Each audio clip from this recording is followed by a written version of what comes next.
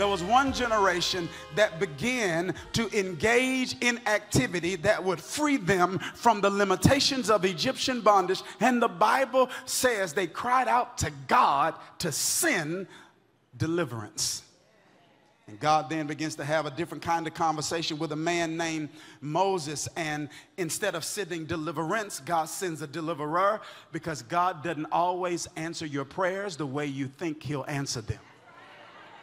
There are times when God can answer our prayers in ways that are so different and distinct than what we expect, that the answer is right in front of us and we don't even know he's answered it.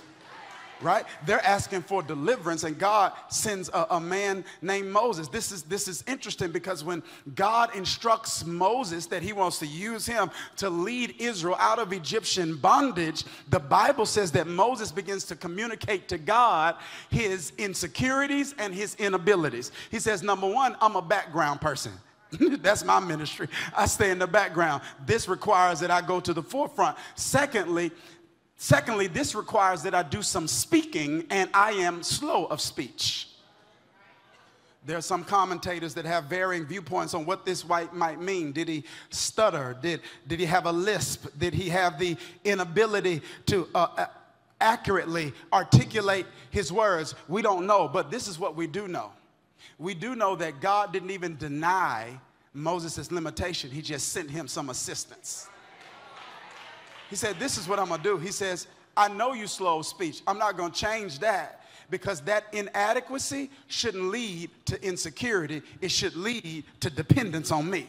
He says, you see that issue as an inadequacy. I see it as insurance, because I know you're never going to try to step out and do this without me, because you recognize that without my assistance, you can't accomplish this assignment.